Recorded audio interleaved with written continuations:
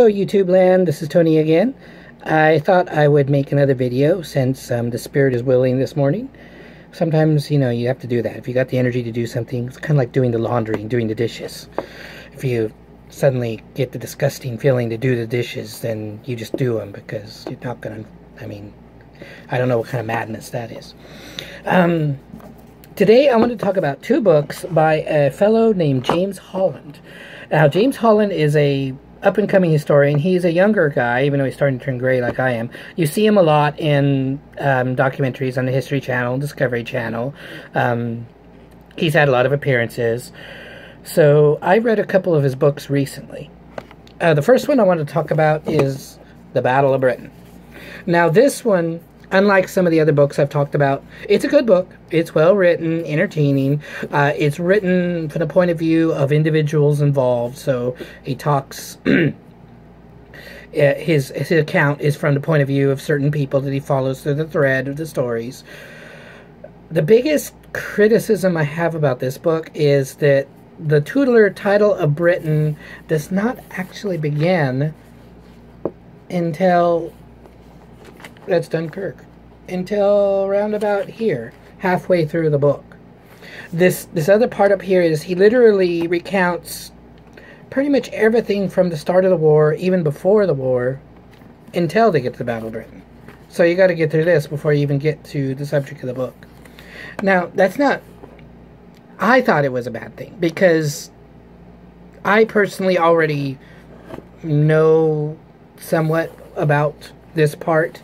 I guess if you're a total noob, if you're not really, if you're just starting in an interest in military history in World War II, I suppose I'd be okay, because he's going to talk about stuff you may not know. For me, it was just like, all right, I know.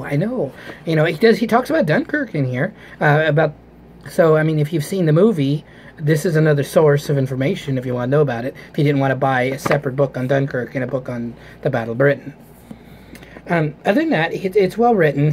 Holland writes in very fast and exciting prose. He almost writes like a journalist. He doesn't write so much like a historian. He almost writes like some of the journalists I've read. Very fast, very, I wouldn't say exciting, but just prose that doesn't really get too plodding or pedantic like sometimes they can get.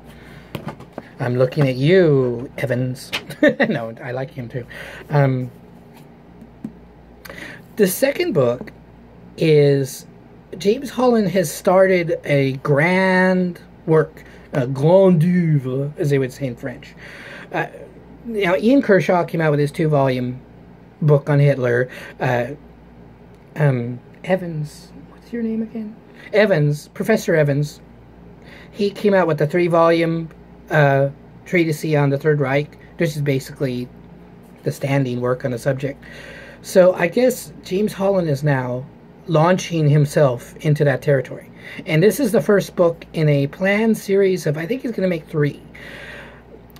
The second one is already out. I just haven't bought it yet. It's still in hardcover. It's called The Allies Strike Back. Wonder where you got that there. The second one is out. It's still in hardback, and I didn't want to buy the hardback. I'm a little short of money right now, so I'm saving my pennies. But hopefully I can get the soft cover when it comes out. But I did read the first one. It's actually pretty good. I thought it was better than his other book. He still writes very staccato, very rapid. He doesn't really drill down in depth on a lot of things, but he covers a lot of things in here. He covers from all sides. He'll dedicate a few chapters from Hitler's point of view, the Germans' point of view, a few chapters from the Americans' point of view, a few chapters from the British point of view, and he'll write as if he's seen from their point of view. He writes, and then Churchill said blah blah blah, and then they went over here, and then Dowding put up his radar sights. So he writes as if he's writing about characters, but of course done historically. I'm sure it's pretty good. It's pretty accurate. I haven't noticed anything really inaccurate about many of the books I read. I did with John Toland's book on Hitler, but I feel it was written in '76, and so it's really old. And unfortunately, I think that he took David Irving as a valid source, because David Irving in the 70s was still kind of halfway okay. He hadn't come out and went completely mad with Kill the Jews.